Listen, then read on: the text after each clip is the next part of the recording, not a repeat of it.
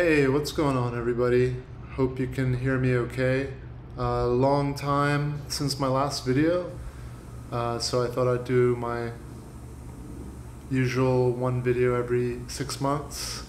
And yeah, don't really have a plan of what to talk about. I'm just going to kind of go off what's going on right now in our world. I hope this reaches everybody out there like in excellent condition. Or if you're not in excellent condition, it's just awesome that we're alive and we're still chugging on with this crazy existence. I guess what I wanted to talk about most of all right now is how nobody knows what's going on in the world. So don't ever let anybody tell you what's going on. You see, humans we're interesting. Confidence is also very linked to this topic. So, when you feel like you have a clear understanding of your purpose, your goals, what's right, what's wrong, this can have like a really fulfilling feeling. Like you can you can draw a lot of confidence from feeling that, from knowing what you're doing, knowing who you are, knowing what you want, knowing what you don't want, knowing what's right, what's wrong. But people in general, we really crave someone else telling us what's going on. That's why we watch the news, that's why we watch commentary, that's why, we go on YouTube and we're like, what just happened? What's going on? Like, I just met this person and they did this, like, what does that mean? Or what does it mean if like someone at work is doing this? Or so like and that's totally okay. That's a good thing. Like, we like to get perspective from different people and different sources and places. That helps us to sort of like figure out our own perspective and our own opinion. So there's nothing wrong with that, but at the end of the day, the most important opinion, the most important perspective is yours. And it's important to have some confidence in your own perspective, in your own opinion, because let me tell you, nobody knows what's going on. We're all just in the same boat. We're all just creating this as we go along. We're all just establishing our own rules. And right now we're in like a crazy moment in existence where the way that I look at it is like we're evolving as a species and we're kind of leveling up. And that's why there's a lot of confusion and a lot of,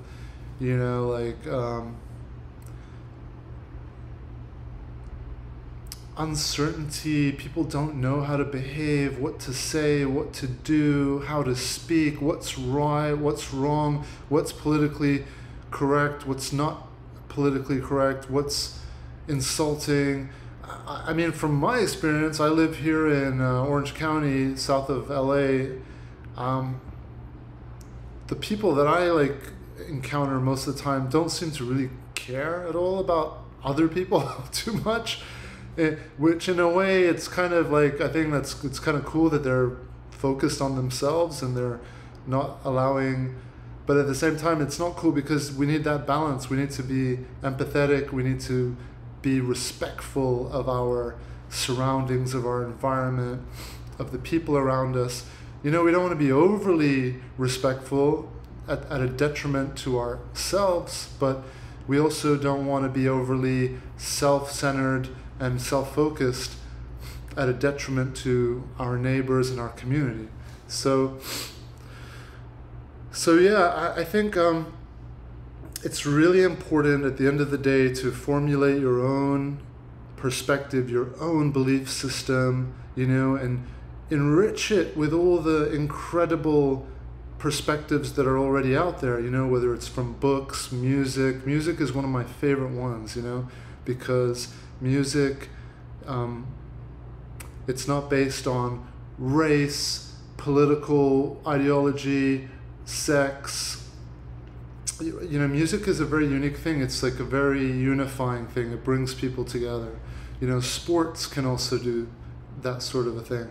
but like music is like a good source that I would recommend, you know, like following great musicians that transcended all the basic things that we're constantly bombarded with every day, like politics, like, you know, stuff like that. So there's also a lot of spiritual gurus out there. I remember like I went through a hardcore phase of like following a lot of the gurus out there, like Osho. I was interested in. I mean, he wound up being a really interesting, crazy person, but Eckhart Tolle is one. There's so many great spiritual teachers out there. And then that we can formulate our own unique perspective and our own unique belief system.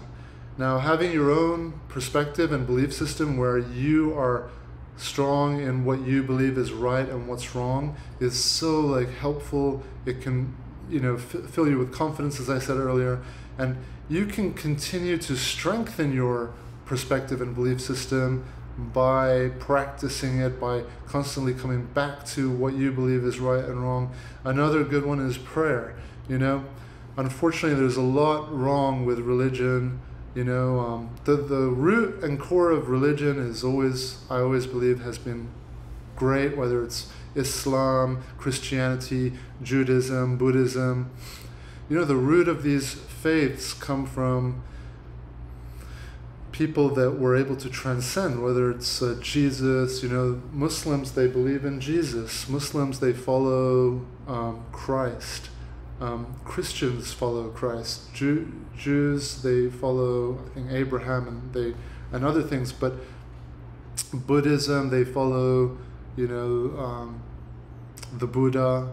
And at the end of the day, like, these people that were teachers, Muhammad, Christ, Buddha, you know, modern day we have people now as well, like Eckhart Tolle, you know, they're just messengers, right, trying to help guide us to live better.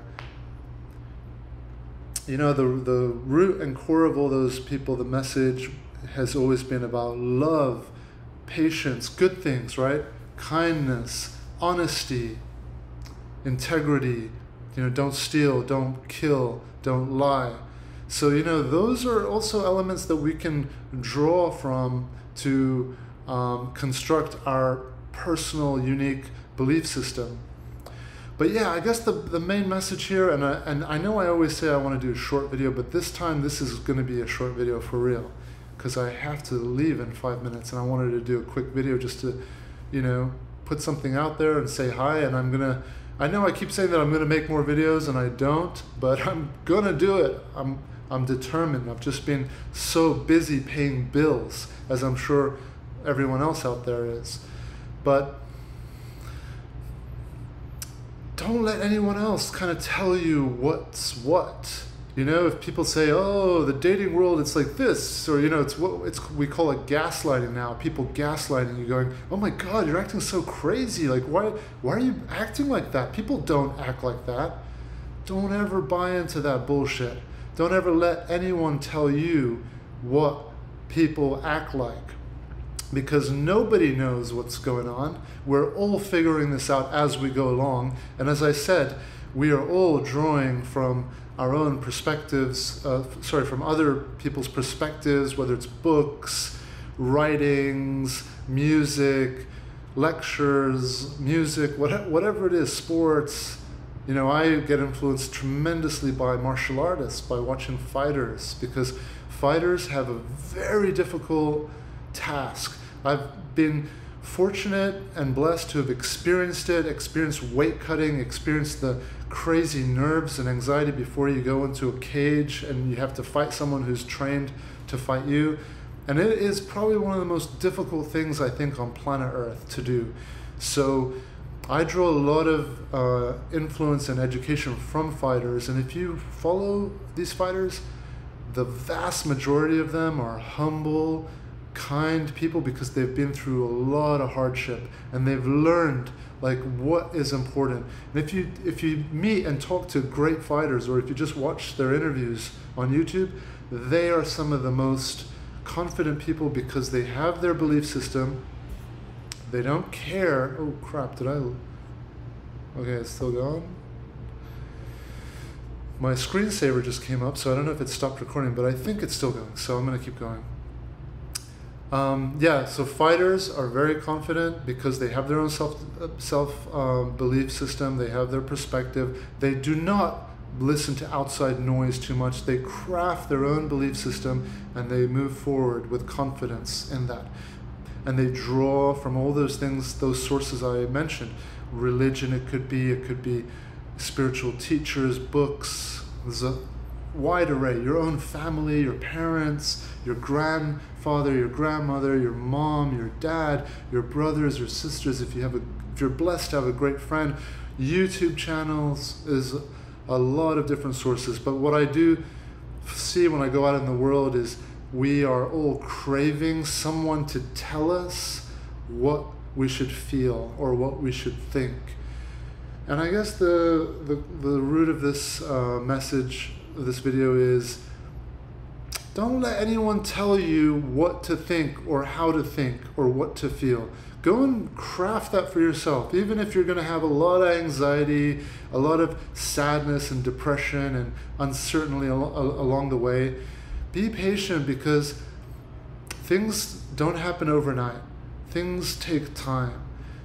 You know, this is one of the reasons why people freak out a lot when they're going through breakups. I talk to people who are going through breakups all the time, and it's not just breakups, it's if you feel depressed, if you feel anxiety. The reason why anxiety, depression, breakups, divorce, traumatic events, losing your job, whatever it is, the reason why those things have like a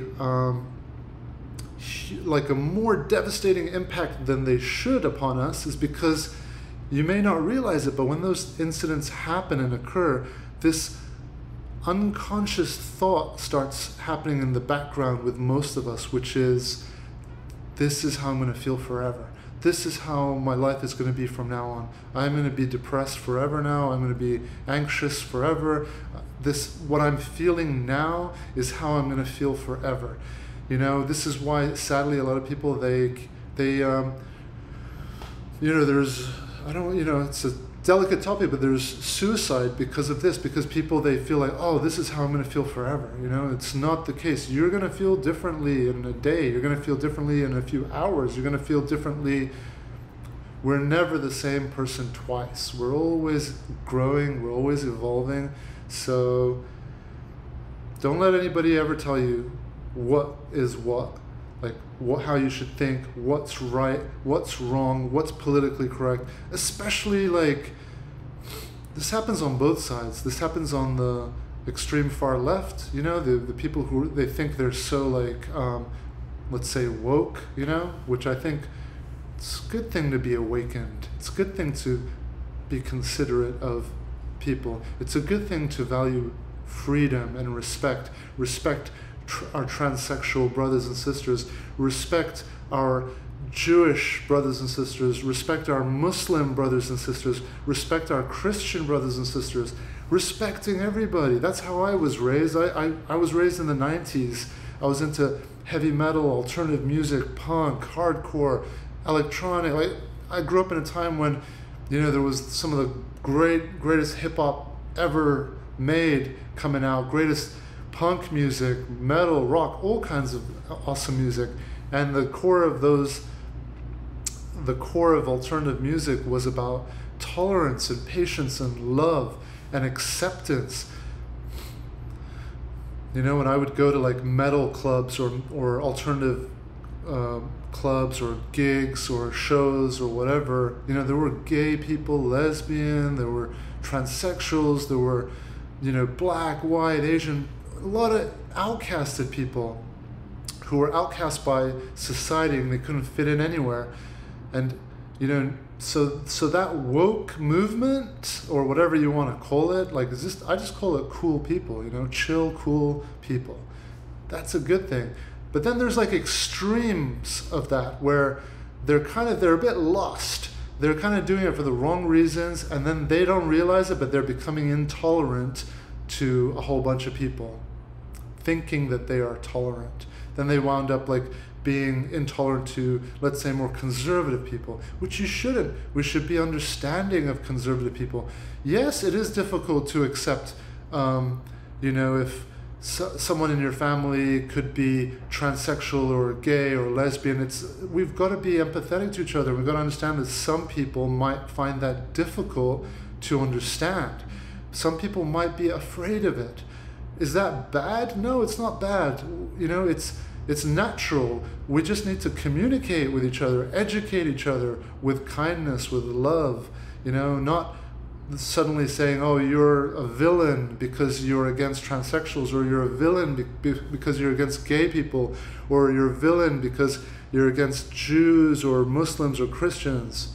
So we need to be more tolerant. We need to make an effort to educate and communicate with each other and understand each other, right? Because we all have certain fears ourselves. It's not just the extreme, let's say, conservatives. It's not the, I'm looking at my arm over here. You see, I've been making these videos now for like what? Since 2014? It's been a while, almost like 10 years. And the reason why I started doing the videos is because I wanted to kind of also see myself and how I'm aging and am I staying in shape, and if I do this, is this thing like dangling around too much? That means I got to do my tricep workouts. Anyway, aging is beautiful. We've got to embrace it. It's a part of life. If you run away from aging, and here I go on another tangent, but if you run away from aging, you're going to deprive yourself of a lot of things that we're supposed to go through, which like more mental wisdom, maturity. So don't deprive yourself of aging. Aging is an important part of life. Of course, we've got to take great care of ourselves and be healthy and eat well and exercise and look after our minds, but there are some people in this world, I'm not going to mention names, who are running away from aging, and they want to be young even when they're 60 and 70, and they want to be shredded, and they want to, just look like they're 25. Well, we can't be 25 forever, and I wouldn't want to be 25 forever, because aging is a beautiful thing. You grow, you become wiser. You start to give a shit less, which is cool, So, all right, everybody, God bless all of you. God protect the people of Palestine. God save them. God protect and save all the good Jewish people out there who I'm sure are also having such a difficult time with all of this. There's so many good Jewish people all around the world. I have good Jewish friends, family, and they're living all around the world peacefully. They're here in America, they're all across Europe, and they're just like, oh my God, what's going on? Israel is something different. I don't want to get into that. I would love to get into that topic, but I think we all kind of know what's going on over there. It's very difficult to bury the truth, and that's what's going on right now. Is the truth is being heavily exposed. And if you're interested to know more about my thoughts on that, you can follow my Instagram, where I do post regularly about it. Some of you have managed to find my Instagram page, but we're all wonderful human beings. Jewish people are wonderful human beings. They've brought so much to the world in terms of especially arts and creativity and just culture. And same with Muslims. I would say that like these Zionists, and if you're interested, you can go educate yourselves on what a Zionist is and what the whole Israel thing is about. But they are using they're abusing the great faith of Judaism to as a tool to help advance their ulterior motives. But it should not be at the cost of the beautiful Palestinian people they are God-sent people. They are Jesus-descendant people. They are, that part of the world is ancient, and it's very similar to California. It's actually more beautiful than California. It's the Mediterranean, and it's unbelievable for farming, it's just lush. It's like ideal environment for life. And if you ask me, again, I'll save it for another video, but or maybe I'll do like one of the live YouTube thingies and maybe 3 people will join, but that's good enough for me. We can have a 3-person menage a trois conversation. So, oh crap, my screensaver came on again. But if you ask me, that's what I think the root of it all is. It's one of the most beautiful, resource-rich part of the world. Perfect, beautiful weather, beautiful like conditions for farming. The Romans were there, the Greeks were there. You know, Palestinian people are ethnically so diverse because they were in the Mediterranean with trading with the Europeans, with the Romans, and the Roman Empire was there, the Greek Empire was there, the Persian Empire, the Ottoman Empire. So Palestinian people are just beautiful, incredible people, you know. Lebanese people also, Lebanon, Palestine, all the Middle East, you know. So, and again, I'm sorry to keep bringing this up. As I said, all of us out there know, but there were already Jewish people living in Palestine for thousands of years, very peacefully, and but what's been going on since like the 40s, it's nothing to do with religion. It's about power, it's about territory, it's about resources, and it's been completely exposed now. The whole world can see the truth. I don't need to talk about it. It's all out there. And I'm just going to focus on talking about how we all as human beings can navigate through this crazy world a little bit better perhaps. And I'm sending you all out there all the very best. With whatever it is you're dealing with, let me know like if there are things that you would like me to talk more about. Otherwise, I'll just continue to ramble on. All right, so I'll talk to you all later, and I'll yeah, talk to you all soon. Bye.